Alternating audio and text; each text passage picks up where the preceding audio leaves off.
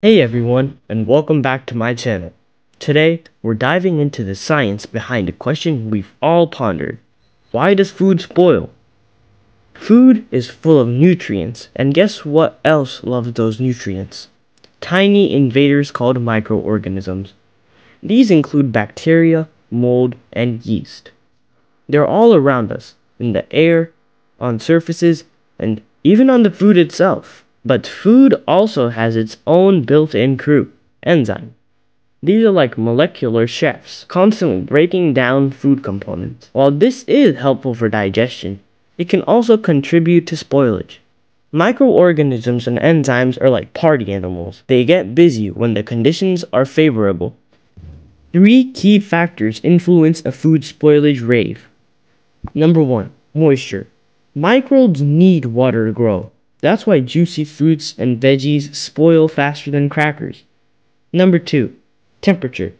Warmer temperatures are like a VIP invitation to these uninvited guests. Cold temperatures slow them down, which is why refrigeration really helps. Number 3. Oxygen. Some microbes really love oxygen, while others don't, but limited oxygen can also speed up enzymatic breakdown. So, how do we know our food has gone rogue? Our senses can help us with that. Sight. Discoloration, mold growth, and mushiness are all red flags. Smell. An unpleasant odor is a definite sign of spoilage. Touch.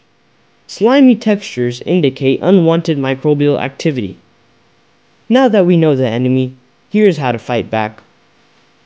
Keep things cool and dry. Refrigeration really slows down microbial growth. Airtight containers limit oxygen exposures and keep microbes at bay. Freezing, drying, and pickling use various methods to create unfavorable environments for spoilage. By understanding the science of spoilage, we can become food storage superheroes.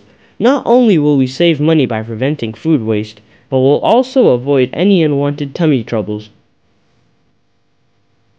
What are your best tips for keeping food fresh? Let us know in the comments below. Don't forget to like and subscribe for more science adventures.